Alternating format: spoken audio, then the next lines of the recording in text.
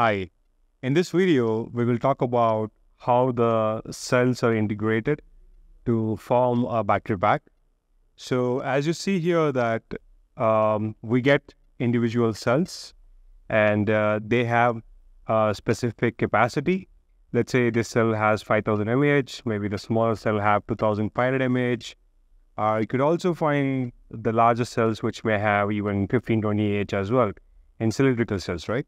So, and similarly, we do find the cells in prismatic formats.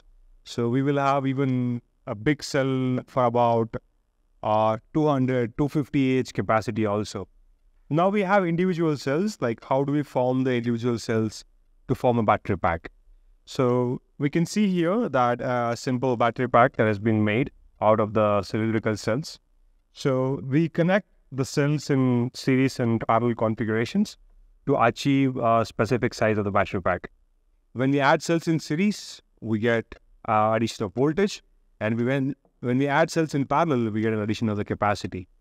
So when you see here that these cells are connected in series and parallel using a kind of components, we can call this as a lattice. So which connects the cell to cell as the contact. We use something like spot welding. We can use laser welding. We can also use wire bonding, different processes to create a joining between the cells. It's up to the kind of lattice that we use, and also the lattice will end with kind of connections like a bus bar here. If you see as a thick bus bar which comes out, and this is a bus bar that would become positive and negative terminals of the overall for the battery pack.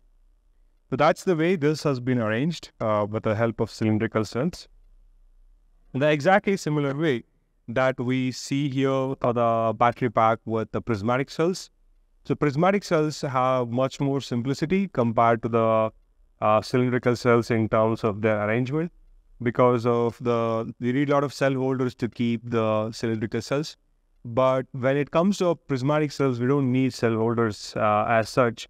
So we kind of use specifically the kind of compressive pads to kind of take care of some tolerances and stack-ups, and then we can join them with different processes. Again, you can see some kind of a lattice that I've used here to join between the cell to cell, and this has been connected to another module. There were two modules as a part of this battery pack.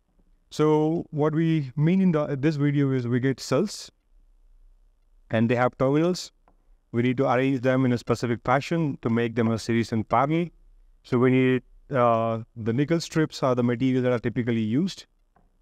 We need to connect them to the cells with the help of the spot welding. And then we need certain cell holders that are typically made up of ABS and different type of plastics as well nowadays with respect to the thermal requirements. And then end of the day, you all connect these lattice to the bus bar, and the bus bar becomes an output terminal to the battery pack. So that's in a summary what is there inside the battery pack and how is it all get constructed with the help of the lattice to the cell and this lattice to the bus bar as well, and different manufacturing processes in place. Thank you.